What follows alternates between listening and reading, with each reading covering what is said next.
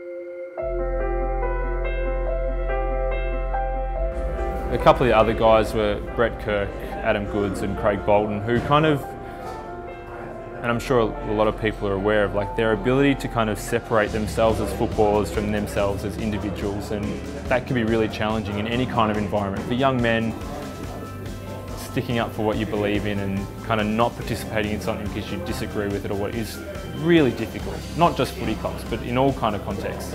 But they, through a whole range of, they had to go through their own path of figuring it out for themselves, but for me they just demonstrated that you can be this hard, tough, uncompromising, dedicated footballer and do everything possible, but still be this individual off the field. And Kirky, I've spoken about it to a few people, like the footage of Kirky getting cleaned up by Brian Pickett in 2003, and he just gets up and he's a Buddhist who meditates and is vegetarian.